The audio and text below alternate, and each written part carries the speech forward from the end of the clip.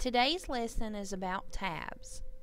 Tabs mark the place where the insertion point stops whenever you press the tab key. If you look on your keyboard, the tab key is above the caps lock key. And every time you press it, it moves over a half of an inch, or approximately 5 spaces. You use the tab key to indent paragraphs whenever you're typing an essay or a report. But sometimes you may want to have a tab that goes over further than a half of an inch, or maybe not as far as a half an inch, like maybe a quarter of an inch. Well, if you need to set custom tabs, it's really simple to do, and there's 2 ways to do it. One way is by using your ruler. Now, if your ruler is not on, there are a couple of ways you can turn it on. There is a small button right above your scroll bar, your vertical scroll bar on the right side of your screen. When you point to it, it says View Ruler. This button will turn on and off your ruler. Another way to turn on your ruler is to go to your View tab, and in the Show Hide group, there's a checkbox for ruler. If the box is checked, that means your ruler is currently turned on. If it's not checked, then it's off. So you would check it to turn it on. Alright, once you have your ruler on, the next step is to go over here to your tab alignment box. Your tab alignment box contains different types of tabs as well as indents. We're only concerned with 4 of the 5 tabs that you can set. The left tab just aligns text at its left. If you click on this box right here, you get an upside down T, which is the center tab, which will center text around the point on the ruler where you set the tab. The next tab alignment is the right tab. Notice that the right tab is a backwards L. The left tab was an L symbol. Left and right are opposites, so their tab symbols are also opposites. One looks like an L, that's the left tab, and the right tab is a backwards L. If you click just one more time, you get a symbol that looks very similar to the center tab symbol. This one's an upside down T that has a dot over it. This is your decimal tab, and your decimal tab will just line up numbers that have decimal points by their decimal point. If you continue clicking, you'll see a bar tab, which will put a line between each one of your columns. Then you have some indent buttons. We're going to skip those for now.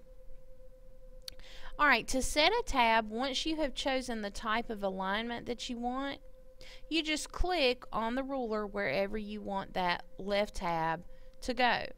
So we're going to click at the 1 inch mark, and now you see that you have that same L symbol on the ruler.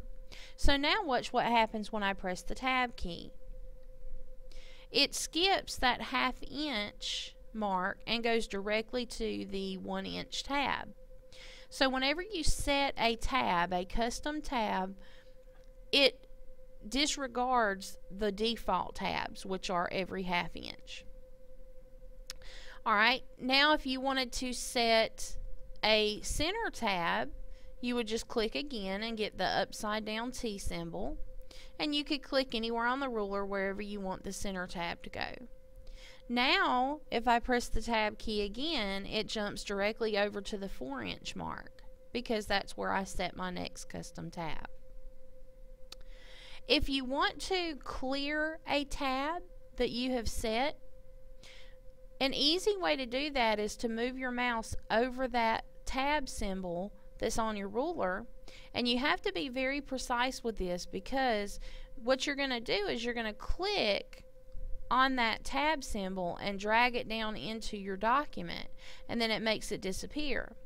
But the reason I say you have to be really careful and really precise is because if you think you're clicking on the tab symbol and you accidentally click over to the side of it, you're going to set another tab, and you don't want to do that.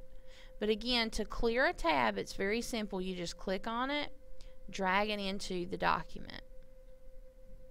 There's another way to set tabs as well. The other way is to go to your home ribbon and to the paragraph group.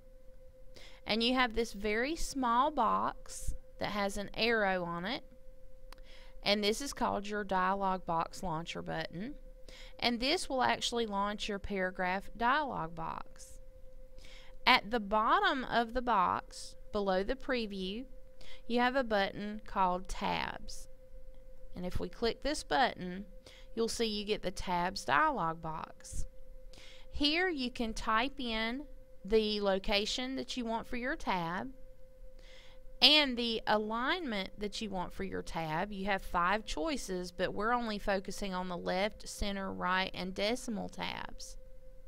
You also have a section for leaders. That will be covered in another lesson, so don't worry about that right now. Alright, so let's say that I have a tab that I want at the 1-inch mark, so I would type in the number 1 in the tab stop position box, and then I would choose my type of alignment. If I wanted a center tab, I would choose center, and then I would click set. Clicking set is very important to do before you click OK. Okay, let's say that we also want a tab set at the 3-inch mark, and we want it to be a center, a left tab. Alright, so I would type in the number 3 in the tab stop position box. I would choose left, and then I would click set. So you can create as many tabs as you want to in the tabs dialog box, and then always make sure that you choose set. Don't ever mess with the default tab stops. It should always be set at a 1/2 inch, because normally if you're typing a paper, an essay, a report, something like that, that has several paragraphs, you just want to hit the tab key to get your paragraph indented. So don't ever mess with this, because you always want your paragraphs to be indented at a 1/2 inch unless your teacher otherwise gives you other directions. Alright, now I'm going to click OK because I have the 2 tabs that I want. And you'll see that now you have tabs set at both the 1-inch mark and the 3-inch mark. This one's your center tab and this one's your left tab. And I know that because of the symbols. Okay, so let me backspace this. To get over to my 1-inch mark, I would just press the tab key, and then I start typing. And notice how my text is centered around this center tab at the 1-inch mark. Now to get over to the 3-inch mark, I have to press tab again, and this time I'll type in computer applications. And I want you to notice that your 3-inch tab is a left tab, so the text computer applications is lined up at the 3-inch mark with the left tab. Alright, and another way I want to show you that you can clear a tab. Okay, we've looked at 2 ways that you can set tabs. You can set tabs by first clicking on your tab alignment box to choose the type of tab that you want to create. Then you click on the ruler. Or you can go to the tabs dialog box and you can set tabs here. But don't forget to choose the type of alignment you want for each tab and then choose set. Alright, we also looked at one way to clear tabs. One way to clear a tab is just by clicking on it, dragging it into the document, and then when you release your mouse button, it clears that tab. And you'll notice that my name jumped over to the 3-inch mark because I had pressed tab, and so this is the only tab that existed. Alright, another way to clear a tab is by going to the tabs dialog box and choosing clear or clear all. I'm going to click undo to bring back my other tab so I can show you. Now I showed you how to get into the tabs dialog box. You just click on the dialog box launcher button and go to tabs. But an even quicker way to get to the tabs dialog box is if you have an existing tab already set on the ruler, you can double click on that tab and it will open up the tabs dialog box. But one thing you need to remember is, just like with clearing the tab, you have to make sure that you are precisely over that tab before you double click. If you're not and you accidentally double click beside it, well, look, you've set another tab and you don't want to do that. So you've got to be careful. Alright, so if you want to clear just one tab, you would click on it in this particular tab stop position box in the list, and then you would choose clear.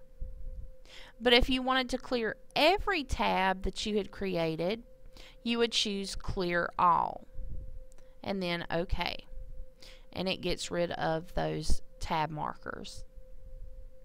One last thing I want to show you: if you make a mistake with a tab, let's say that you set a tab over at the 1.5 inch mark on the ruler, and you decided that that tab needs to actually be at the 2 inch mark.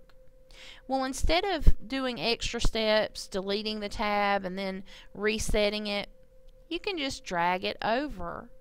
But you have to be really careful when you're dragging it over, because if you accidentally move the mouse up or down, it's going to erase the tab. So you have to be careful and really precise whenever you're dragging your tab over on the ruler, to make sure that you drag it as straight as possible before you stop and release your mouse button.